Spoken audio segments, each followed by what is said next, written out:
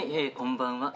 今日紹介しますのはフロッグの25周年モデルの特別グリップができましたんで、こちら紹介していきます。カメレオングリップのライフルグリップ、握りの部分が、ウォールナット素材でライフルのような形状になってます。ライフルのようなっていうよりは本物のライフル作ってる工場で、実際に作っていただいてます。でさらにこの特徴っていうのがウッドなのに滑りづらいと。でこれはラバーコートしてあります。ラバーのような握りのライフルグリップになってます。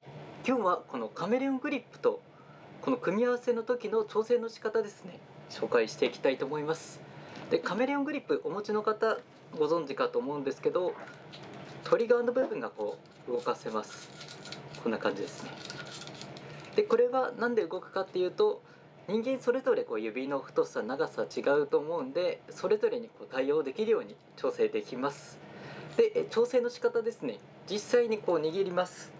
人差し指中指の間、実際リールつけて振っていただくのが一番いいと思います。振っていただいて、だいたいこの位置かなっていうこう出ますんで、そこで止めちゃいます。キャスティングの手の方ですね、重要なのはキャスティングの投げる状態で止めちゃいます。ちゃんとこう動くようにね、ここの中指がちゃんとこう動くように、中指重要ですか。中指が今回の、ライフルグリップだとこのトリガーと人差し指の間、この状態、ここが軸で動くように。で、これですね、パーミングの時はもう握りのこっちはあんまりこう関係がないんで、パーミングの時ですね、ちょっとこう小指の腹を避けるような状態になります。こっちでこう合わせた状態ですね。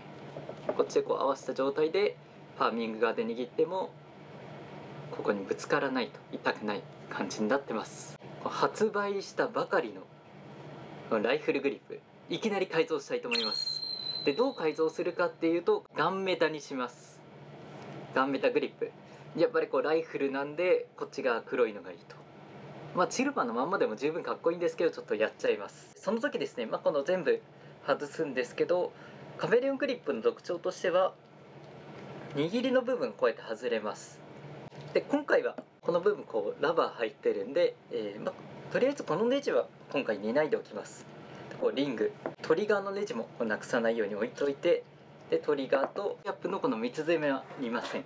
ヘッドキャップとで L 詰めを止めるネジと、ある程度グリスをこう洗浄してから、今回試しで L 詰めの方、本来であればこの L 詰めですね、このピンで止まってるんで外せられるんですけど、めんどくさいっていう方も多いと思うんで、このまま煮てみたらどうなるかっていうやってみます。これですね、全部で12345点5点煮ていきます。なんか3分クッキングみたいになってきました。煮ていきます。早速このバラしたやつを、煮てみます。ガンメタにしたいんで煮ます。今からいっちゃいます。こんな感じです。今からスタートと。これね便利ですね、 iPhone。 じゃあこれからどのくらい黒くなるかやっていきます。さあ煮込み具合はどうなったかと。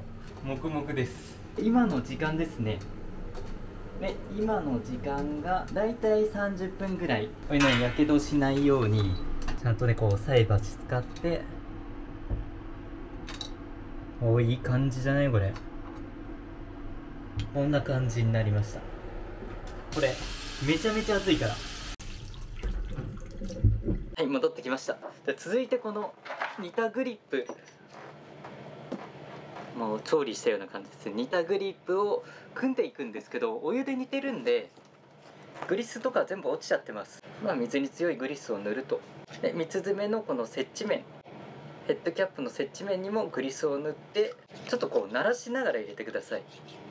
一回こうお湯で完全にもうドライな状態になっちゃってるんで、余ったら拭くと。で、同じようにこのネジの部分もトリガー入れてネジ入れて、で、先ほどの煮なかったネジの方ですね、これ見てください。これ煮なかったやつとのこのネジも煮た方が良かったですね。これ煮る時はこうラバーこれ外して煮れば大丈夫なんで、ちょっとどうなるかなって煮なかったらツートンになっちゃいました。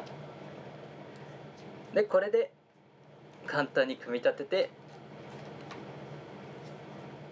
ガンメタのライフルグリップ完成となります。で実際どのくらい色が違うかっていうと、シルバーの方と比べます。こんな感じです。光反射しようか。実際こんな感じで、このくらい黒くなると。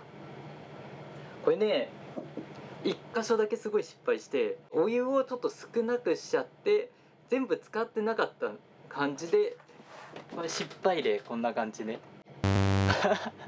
お湯から出たところだけシルバーと、これだけちょっと気をつけてください。十分完全失敗したらあともう一回煮ます。もっと黒くします。もう芸能人のみたいに真っ黒にしたいと思います。